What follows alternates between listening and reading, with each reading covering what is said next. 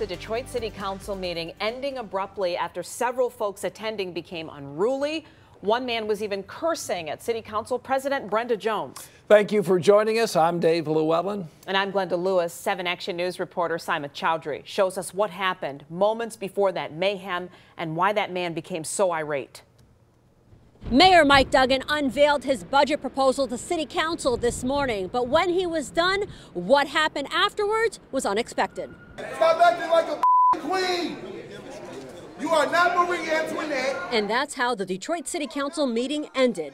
Council members stood up and walked out. You are not Queen Elizabeth! And as people were leaving, more yelling among those who attended the meeting. All this after Detroit Mayor Mike Duggan unveils his budget proposal. He outlined more money for the Rainy Day Fund, animal control, and pension funds. Duggan also addressed blight issues and a new program for eligible tenants to have legal representation in eviction proceedings. Another big focus, recruiting more police officers to keep the streets safe.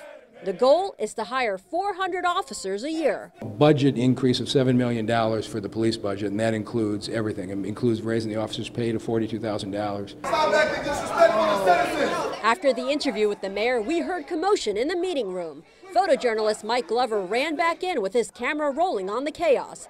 That's when we heard this man, D'Amico Williams, yelling. Stop acting like a queen! You are not Marie Antoinette! Let her go! He and many others were escorted out. The shouting continued in the hallway. It started when Duggan did not stay for public comment. He never wants to hear the residents speak. He always got something to do. Mayor Duggan says he had to leave because he had a meeting with lawmakers to discuss universal pre-K legislation. We caught up with Williams on the phone to ask why he was upset at council members. This would have been a great time for council to display their leadership, and they failed. So that's why I'm upset. Williams says he wanted City Council to hold Duggan accountable for overtaxing homeowners by $600 million.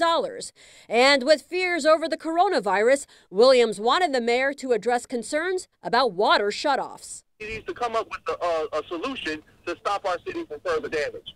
So for what happened today, that just made me as a voter kick off a campaign to remove Mike Duggan. And as for the budget, City Council is expected to vote on it in April. In Detroit, Simon Chowdhury, 7 Action News.